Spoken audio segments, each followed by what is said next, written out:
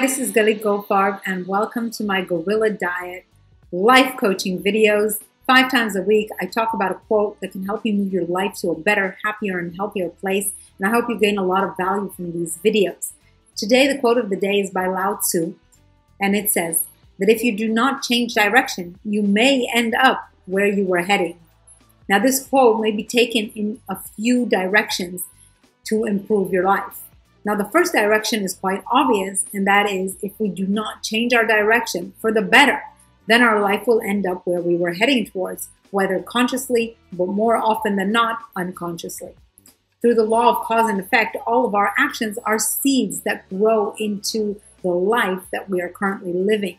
So if we are sowing seeds of fear, hesitation, and unhappiness and pessimism, then we will have a life where fears and different forms of unhappiness and pessimism will rule. So if we do not change our direction, our unbeneficial habits will lead us to a place where we were heading. But today, I want to talk about the other side, of the more positive side of this quote. And this is that if you do not change direction, you may end up where you were heading. Nowadays, most people in the world have so many options available to them, and it is very common to skip from one option, one direction to the next without trying our best to go in one direction till the end and persist in a focused manner. Now, before giving up with any direction, a real chance should be given to the path, and this is true, of course, for every field of life, like relationships, health, and building a fortune. Now, the secret of this quote, as I see it, is one of persistence. If you focus on one path and do not change direction from that path to a different path, a more easy path, or any other path, then you persist with something that you believe in, then you will get the results that the path offers, which is usually a result of success. Persistence, following a goal or a path that you believe in, from the depth of your heart, and that is true for you, will lead you down the path to success in that field.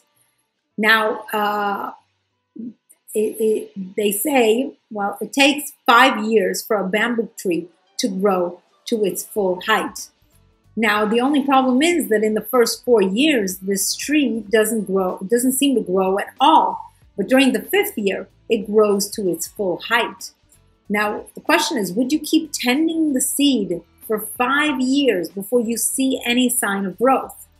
Well, you would if you believed that the tree would grow from that seed. Now, nothing in nature grows in one day. We know that it takes time, and farmers know this and keep taking care of their seeds so that they will reap the benefits. Basically, persistence is directly connected to the amount of belief that you have for a certain thing. If you truly believe in something, then you will have the option to persist on it. And if you persist, you will reach success. The problem is that most of us, even if we do believe, we don't persist on the path. So now, the last question to ask yourself is whether the direction you are taking is right for you. Well, there is a system that I have created for myself after many years of making bad choices for every direction I am considering on taking in my life. And now I will teach this to you. It's very short and very simple.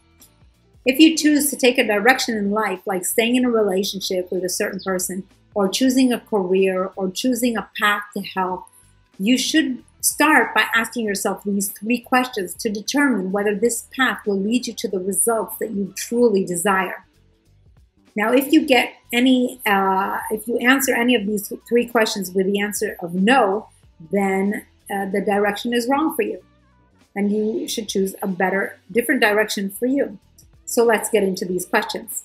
The first question is whether this direction has helped other people before you reach the results that you desire.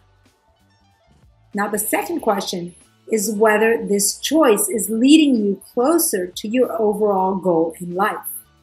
Will I, by making this choice, get closer to my lifetime goals or not?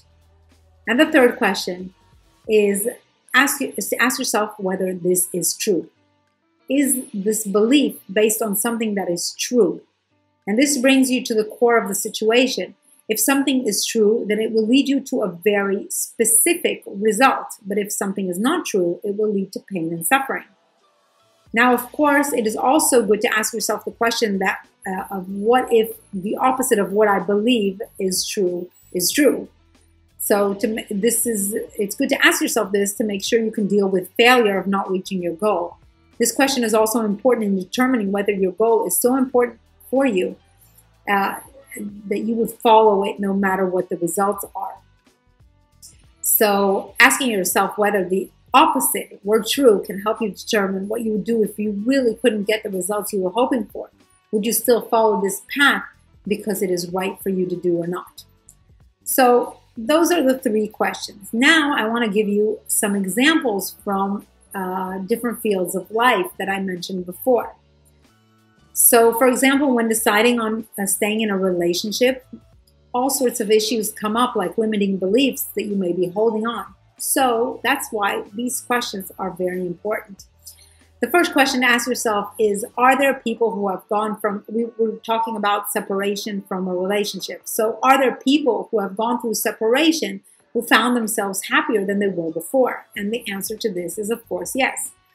Some people are happier, some are not, but there are some people that are happier. Now, the second question is, will this get me closer to my goals? Now, if your lifetime goal is to be married to anyone, no matter who they are, then you will reach you can answer yes. But if you want to get married to build a family and to live a good family life, then you need someone who will be a right match for you to have a successful relationship. So perhaps this individual is less suited to build a family the way you see it, and then you would answer no to this question. Now, the third question is whether this is true. You can take this question to any different direction for you. Is this true that this is the relationship you need to be happy, for you to be happy? Or is this true that you can't live without this person? Or is this really the only person in the world who you desire to be with? Now, that was an example from relationships. You really have to think about the answers and the questions for every direction. So it may not be as simple as I'm making it sound, but it is quite simple, the system. Now, the next example is from the diet industry. There are many diets, including the paleo diet, which has become very popular. So if someone has decided to lose weight and decides to try the paleo diet, they will find evidence that it has helped people lose weight in the past. After all, the paleo diet does remove all dairy products and processed foods from the diet, and there are many more vegetables on the paleo diet than there are in the common Western world diet. So of course, there are successful stories of how people will lose weight on this diet. The second question is whether this is leading you closer towards your goals. And you may say yes if your goal is weight loss, but you would probably not say yes if you have other goals that have an ecological nature. For example, if you care for the environment or if you care for the suffering of animals, then you would say no, because the paleo diet is full of animal products. But let's say your goal is only weight loss and you answered yes to it getting you closer to this goal. Then you move on to the last question to ask yourself whether this is true. Now, to answer this, you would need to widen your knowledge about this diet, and you would find out that it is not true. The paleo diet has nothing to do really with the real Paleolithic diet of our ancestors. And also, there is a lot of research pointing out that a diet rich in animal products leads to heart disease, diabetes, stroke, and certain types of cancer. So it would fall on the last question. Now, for the career choice. If you are ready to make a career choice, how will you know if it is the right one for you? Now, if you are in the right direction, so you go with the three questions. The first question is, has this career made other people happy? And most often than not, the answer will be positive. The next question is this leading you closer to your lifetime goals? Now, if you have your lifetime goals written before you, then you know how you would like your life to look like and what is important for you. So there you will get the right answer for you. For example, my lifetime goal is to help people lead a better and healthier and happier life. So you determine your life goal and then you can answer this question. And the last question is this true? You would answer whether this career choice would really make you happy and improve your life. Is this true for you that this is the best career choice? So this is how I go about making my choices. And I sure wish I had thought about this system before. It would have spared me a lot of suffering in my life. But actually, it is through the suffering that I went through that brought me to where I am. And it brought me to learn this system. So if a system like this seems to work for you, then I recommend using it. And when you find a good direction for you in your life, in any field of life, then you can persist because you will believe in it. You have gone through the process of asking yourself the right questions. So now you believe it is the right path for you, and then you can choose to persist with it. And as I said earlier, belief, it is taking you closer to the life you want to live. Then you know you're in the right direction. And slowly but surely you will reach the life of your dreams. So since today I've supplied you with 3 questions, not one, as I usually do, to ask yourself, and then ask yourself for every direction you choose in your life. I recommend going through these 3 questions, and especially in areas that you are less happy with, and determine if your current direction is really the right one for you. So ask yourself the 3 questions. Have other people succeeded with this path? Is this direction getting me closer to my life goal? And is this really true? So those are the 3 questions to ask yourself. And the affirmation of the day is, I am making great choices for myself. I am making great choices for myself. Tell this affirmation to yourself as many times as you remember to do so today, because with the repetition, an affirmation has the power to transform your life.